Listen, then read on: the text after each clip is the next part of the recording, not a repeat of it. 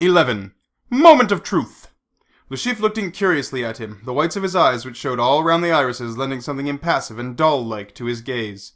He slowly removed one thick hand from the table and slipped it into the pocket of his dinner jacket.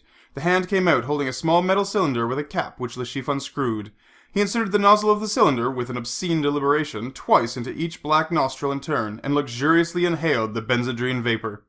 Unhurriedly, he pocketed the inhaler. Then his hand came quickly back above the level of the table and gave the shoe its usual hard, sharp slap. During this offensive pantomime, Bond had coldly held the banker's gaze, taking in the wide expanse of white face surmounted by the short, abrupt cliff of reddish-brown hair, the unsmiling, wet red mouth, and the impressive width of the shoulders, loosely draped in a massively cut dinner jacket. But for the highlights on the satin of the shawl-cut lapels, he might have been faced by the thick bust of a black-fleeced minotaur rising out of a green grass field. Bond slipped a packet of notes onto the table without counting them. If he lost, the croupier would extract what was necessary to cover the bet, but the easy gesture conveyed that Bond didn't expect to lose, and that this was only a token display from the deep funds at Bond's disposal. The other players sensed a tension between the two gamblers, and there was silence as Le Chiffre fingered the 4 cards out of the shoe. The croupier slipped Bond's 2 cards across to him with the tip of his spatula. Bond, still with his eyes holding Le Chiffre's, reached his right hand out a few inches, glanced down very swiftly, then, as he looked up again impassively at Le Chiffre, with a disdainful gesture, he tossed the cards face upwards on the table. They were a 4 and a 5. An unbeatable 9. There was a little gasp of envy from the table, and the players to the left of Bond exchanged rueful glances at their failure to accept the 2 million-franc bet. With a hint of a shrug, Le Chiffre slowly faced his own 2 cards and flicked them away with his fingernail. They were 2 valueless knaves. "Le baccarat!" intoned the croupier as he spaded the thick chips over the table to Bond.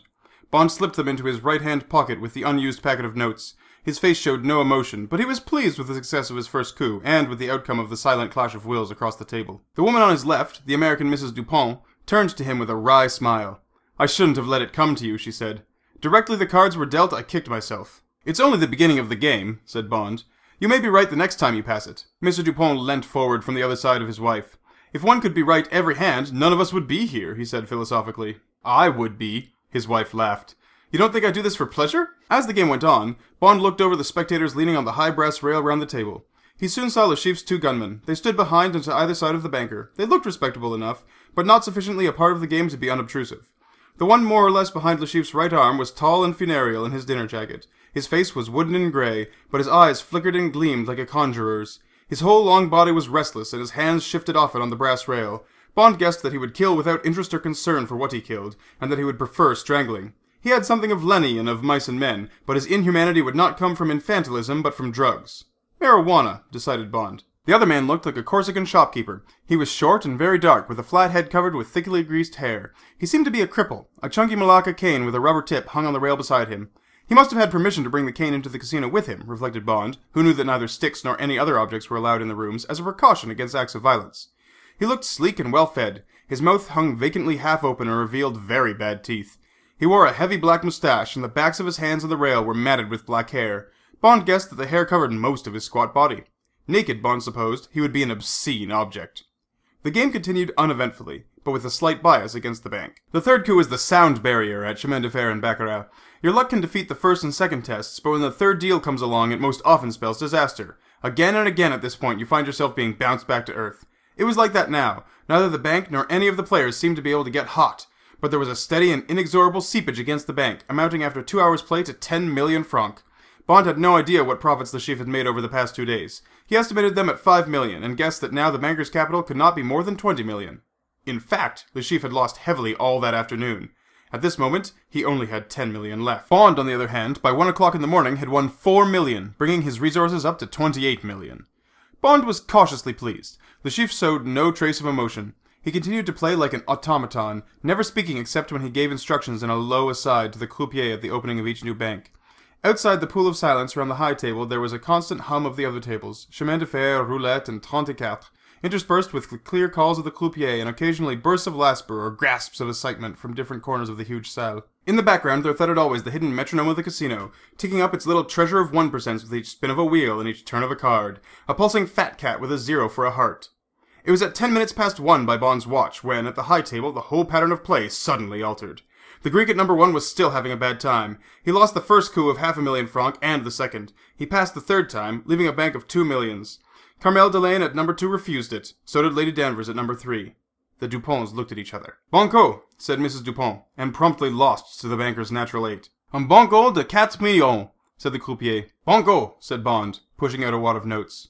Again he fixed Le Chiffre with his eye. Again he gave only a cursory look at his 2 cards. No, he said. He held a marginal 5. The position was dangerous. Le Chiffre turned up a knave and a 4. He gave the shoe another slap. He drew a 3. C'est à la banque, said the croupier. Et 5, he added as he tipped Bond's losing cards face upwards. He raked over Bond's money, extracting 4 million francs and then returning the remainder to Bond. Un banque de 8 millions. Suivi, said Bond, and lost again, to a natural 9. In 2 coups he had lost 12 million francs. By scraping the barrel he had just 16 million francs left, exactly the amount of the next banco. Suddenly Bond felt the sweat on his palms. Like snow in the sunshine, his capital had melted. With the covetous deliberation of the winning gambler, Le Chiffre was tapping a light tattoo on the table with his right hand. Bond looked across into the eyes of murky basalt. They held an ironical question.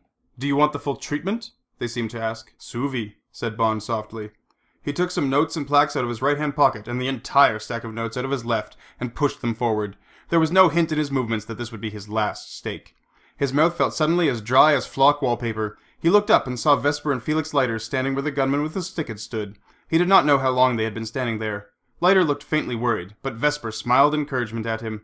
He heard a faint rattle on the rail behind him and turned his head. The battery of bad teeth under the black moustache gaped vacantly back at him. Le jeu est fait, said the croupier, and the 2 cards came slithering towards him over the green baize. A green baize which was no longer smooth, but thick now, and furry, and almost choking, its color as livid as the grass on a fresh tomb.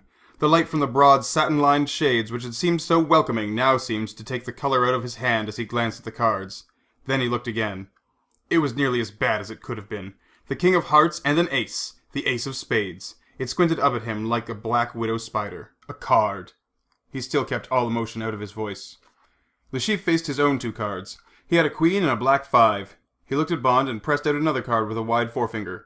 The table was absolutely silent. He faced it and flicked it away. The croupier lifted it delicately with his spatula and slipped it over to Bond. It was a good card, the 5 of hearts.